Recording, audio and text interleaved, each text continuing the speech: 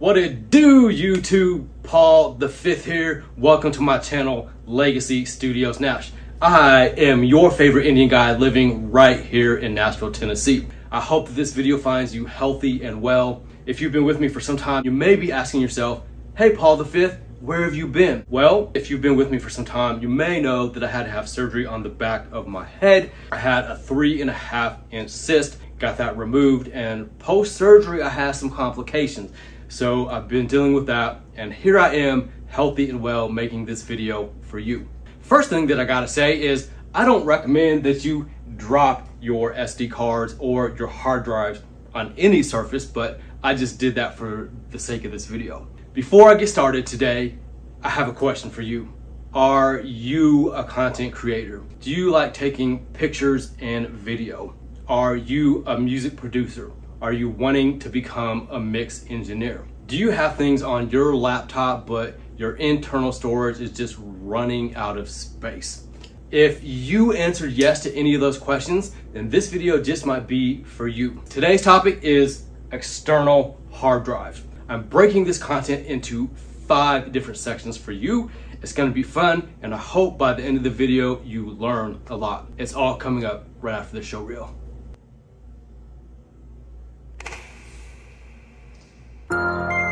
Yo, my name is Paul the Fifth.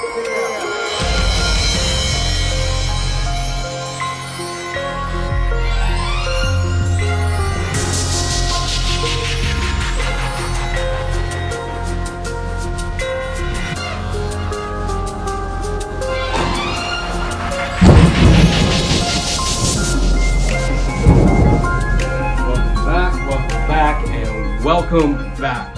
What's good, everybody? My name is Paul the Fifth, and I run Legacy Studios Nash. Today's video is all about what's behind me on my workstation. External hard drives.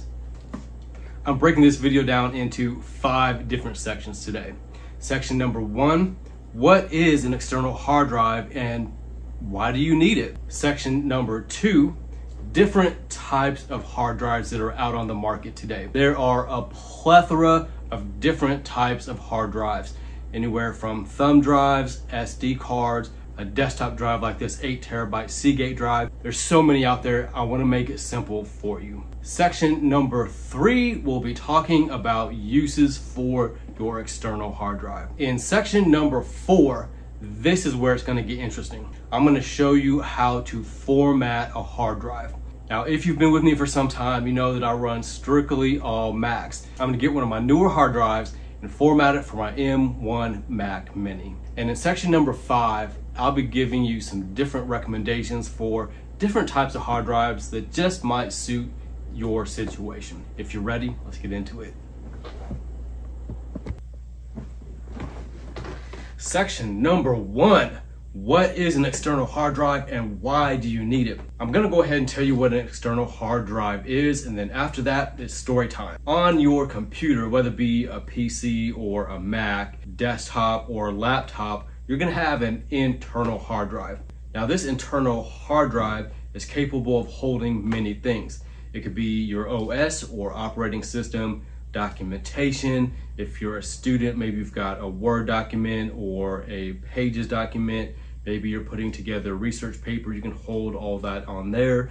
If you're a music producer or you do Final Cut Pro, you can put things like that on there. It basically stores all the things that you want stored on it.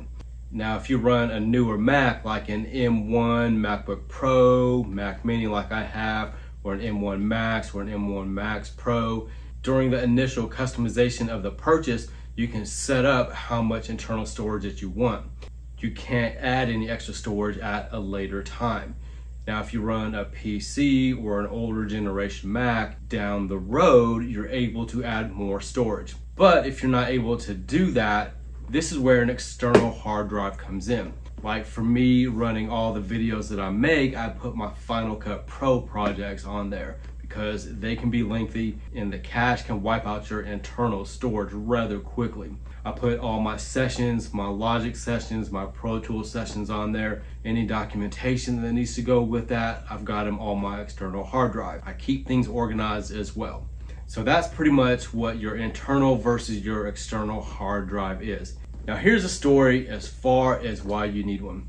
Come on in a little closer. It is story time with Paul the Fifth. So earlier in the year, I had a hard drive like this. This is a 5 terabyte external hard drive. I had everything I did from 2021 on here, and I was moving everything from this drive to another one.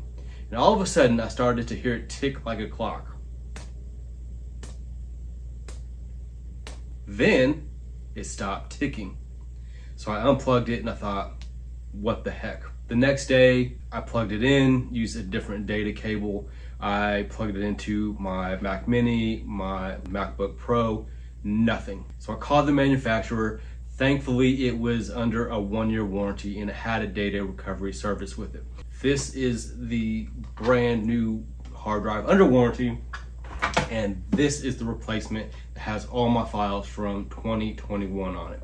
So when I come to section number 5 and talk about recommendations, I want to make sure that you have something that's got plenty of storage, that comes with, or you can pay for, an extended warranty that'll cover a data recovery service. Don't lose your data. Section number 2. There are so many different types of hard drives out on the market. I want to make this a simple process for you. Let's go ahead and look at one over here that's about yay big. This is it right here. This is a 32 gig SD or SanDisk memory card. Can you believe you can put 32 gigs worth of information on there? Well, you can, but how do you get off of here? What you would do is get an adapter like this. You take your chip, put it in like that. On the back, there's this reader. You pop it into your computer and it reads your files. Something like this, I probably wouldn't put something massive on there. If you're a photographer, maybe some pictures, some smaller documents, things like that. I probably wouldn't put heavy files. I'll talk a little bit more about things like that in section 5 in our recommendations. Let's take a look at another drive. This here is another SanDisk drive. This one only had like 183 megs. It's like super old, but it's a thumb drive because it's approximately the size of your thumb. Now this has a USB on it, and you just do the same thing as the other one. You plug it into your computer, it reads your files, and you can move things from one computer to another. Cool story. This is an external hard drive too. It's a thumb drive, and it's also a 32 gig drive. Now I had a Pro Tools session on here called Sundays. It's a project that I'm working on with my boy Big Tez out of Memphis, and I put the session on here, drove up to Goodlettsville, and went to my friend Corey's studio, Claw Sound Studios, and he recorded electric guitar on the song. I brought it back here and mixed it all. You'll hear it soon. Oh, and studio tour coming up of Claw Sound Studios really soon. Just a plug. But this can hold Pro Tools sessions. It worked flawlessly. Now let's take a look at a couple other types of hard drives. This one here. This is a Western Digital. Now this one is approximately 5 to 7 years old, and it is no longer working. It's in the cemetery of external extinguished hard drives. Thankfully, I was able to get all my data off of it into another one. Here is a newer version of an external hard drive. This is another Western Digital. Now this one is compatible with PC and Mac. This one has 5 terabytes of storage. It's got a data cable in there, and it will allow you to pull all your files from here to your computer and vice versa, as long as you've got that much data on your internal storage. Let's take a look at another one. This is the warranty replacement hard drive. It's also 5 terabytes. And this is the hard drive that I got that has all my data on it. Now this one is an 8 terabyte hard drive, and I keep it here plugged into my computer. It's right here. And beyond that, right here is a 4 terabyte G drive. That one I keep here as well. I generally start off with files on this one, then I move it to the 8 terabyte drive. Here's another one that I want to show you. Now this one here is very unique. This is a Samsung. It's a SATA drive, it's 2.5 inches, and it's an SSD, solid state drive. Now this one is 2 terabytes. What's the difference between this SSD and these HDDs? Well, let me take a minute to show you what I'm talking about. What is an HDD? An HDD is a data storage device that lives inside the computer. It has spinning disks inside where data is stored magnetically. The HDD has an arm with several heads or transducers that read and write data on the disk. It is similar to how a turntable record player works, with an LP record hard disk and a needle on an arm transducer. Now, what is an SSD? Solid state, because they use solid state devices under the hood. In an SSD, all data is stored in an integrated circuit. This difference from HDDs has a lot of implications, especially in size and performance. Without the need for a spinning disk, SSDs can reduce to the shape and size of a stick of gum, or even as small as a postage stamp. Their capacity, or how much data they can hold, varies, making them flexible for smaller devices such as slim laptops, convertibles, or 2-in-1s. And SSDs dramatically reduce access time since users don't have to wait for platter rotation to start up. SSDs are more expensive than HDDs per amount of storage in gigabytes and terabytes, but the gap is closing as SSD prices decline at a faster pace than HDDs prices year over year. Before we move on to step number 3, I want to talk about some of the similarities and differences between SSDs and HDDs. Now, both types of external hard drives are going to allow you to store things. Both types of devices are going to allow you to rename the device itself, and both types of devices need to be ejected properly before removing. And if you run a Mac, all you have to do is hit the little eject button. Now, here's some differences. Some of these drives may come in different shapes and sizes, as we've already seen. They may come in different storage amounts, maybe a few hundred megs to a few terabytes. And again, that's all up to you, whatever your budget is and how much you actually need. Some drives may be smoother and may move data faster than others. Some may be more portable. I take some, I throw them in my tech backpack. Some I keep here, such as this one here. I call it my Legacy Studio HD Static. Some are made strictly for PC, some may be made strictly for Mac. Make sure to check on the packaging when you make a purchase.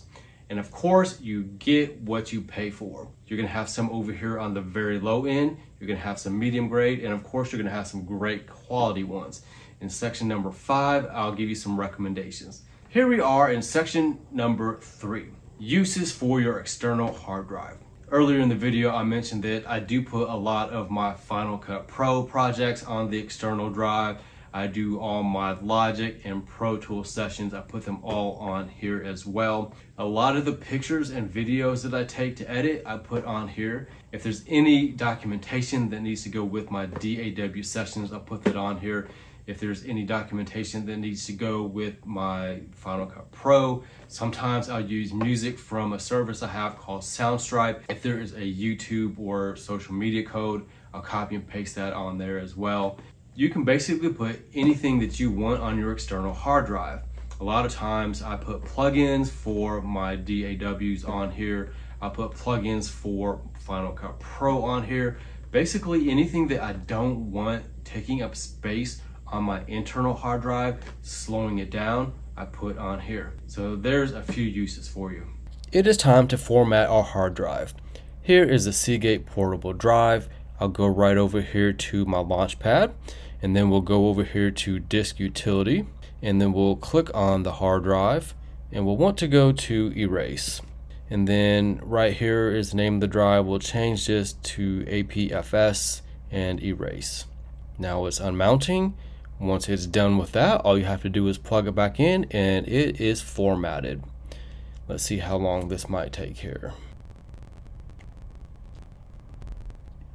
All right, we are done. Now we are ready to use our new drive. Here we are wrapping things up with section number 5. This is the part of the video where I want to give you different recommendations on possible external SD cards that might work in your situation. Now, please keep in mind that this is going to be very general because everybody's situation is so extremely different. Let's start with the basics and work our way up. Here's a quick story from when I was a student at SAE. I had an instructor named Sir Alan Shacklock, and he would always tell us, your information is not securely stored unless it's on 3 different drives. So just keep that in mind. These days, 1 or 2 may not always be the safest. So let's say you are someone that uses a non-iPhone. You're on the other side. Just kidding. But let's say you have an Android, or you've got a digital camera and you're taking pictures and video off of that, and you want to put it onto your computer. For something smaller like that, my recommendation would definitely be the SD card, and then the SD card reader. That will definitely allow you to get those pictures and videos from your phone and camera to your computer, no problem. Option number 2, let's say you're doing some more picture taking, more video, some bigger files, some heavier lifting, if you will. Something like this might be a better option. This is the thumb drive. Now this one's only 32 gig, but anytime you are getting ready to do a project, keep in mind a few things. How many pictures am I going to use on here? How many videos? Am I going to be shooting in HD, 4K, ProRes? Before you do a project, take some time and look up what those file sizes, how small or how big they are. Recommendation number 3. If you're doing projects like maybe Final Cut Pro or Pro Tools, Logic, any DAW out on the market, I would suggest definitely getting yourself an external HD like this one. Yes, this is the 5 terabyte drive. This is the 2 terabyte. This is the Western Digital My Passport. This is the Seagate drive. That is an extremely large amount of data. Also, don't discount over-the-air services. You've got things like Dropbox, you've got iCloud for iPhones, you've got Google Drive, and then check out Backblaze. For me, 2 computers is roughly $140 a year, 70 bucks a computer. Check it out, link is in the description. And like I said earlier, there are so many different types of drives, storage types, features, benefits, things like that. Earlier, I also mentioned that I have a Seagate drive. That would be my personal recommendation to you, because the drive came with a 2-year warranty, and also came with the most beneficial part to me, a 1-year data recovery service. I do have to tell you that this is not sponsored by Seagate. This is just my personal experience with this company. They have a 90% data recovery feature service. That is hella amazing in today's marketplace. No matter what external drive you get, please make sure that you are able to save your projects, your music, your video files accurately, correctly, and safely. Another tip, don't forget, when finished using your external hard drive, make sure to hit that eject button so it is ejected smoothly, properly, and correctly, so you do not corrupt any files. All right, ladies and gents, thank you so much for watching today. I truly appreciate it. This has been External Hard Drives, everything you need to know. Hopefully I was able to cover everything that you are looking for. If you have any questions, definitely leave me a comment below. Hit me up at legacystudiosnash@gmail.com. And again, I truly appreciate you. Let's grow this thing together. Go ahead and smash that subscribe button. Hit the notification bell. Thumbs up if you found this useful. All right, guys, my name is Paul the Fifth. I will catch you in the next one. All right, I'm out.